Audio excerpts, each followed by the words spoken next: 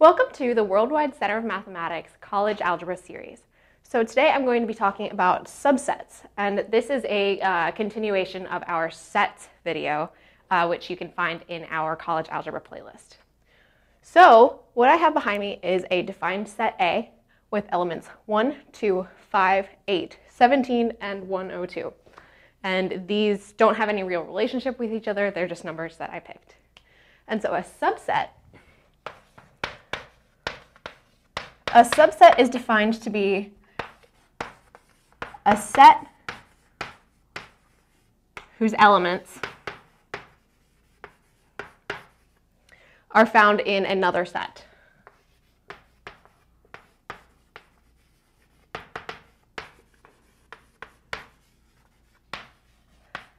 So, for example, let's look at a subset lowercase a. We'll set this equal to 1, 2, 5.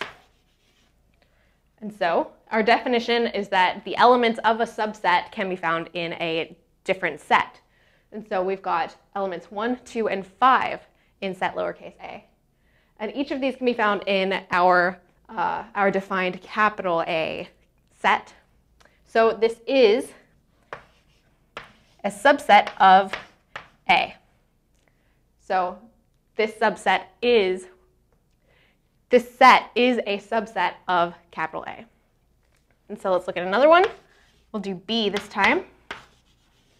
So B has elements 1, 8, 17, 102. And each of these elements can be found in set A. So B is a subset of A. And now let's look at another subset.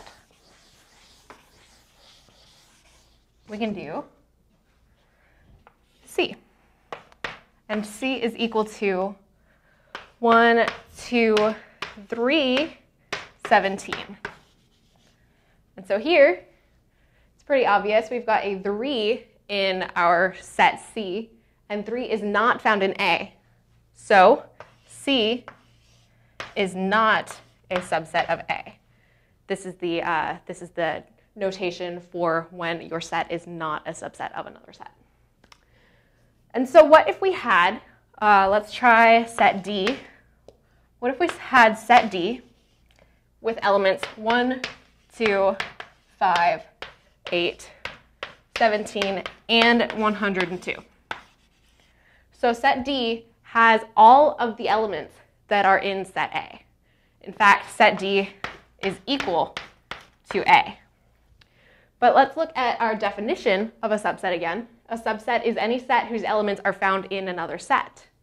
And so all of the elements of set D are found in set A.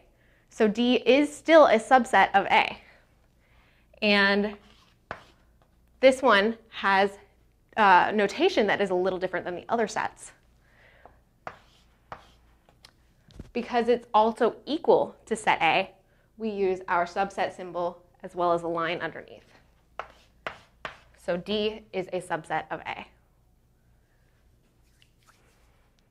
Thank you for watching this Worldwide Center of Mathematics short on algebra. So be sure to click this button to subscribe to our channel so that you don't miss any new math videos.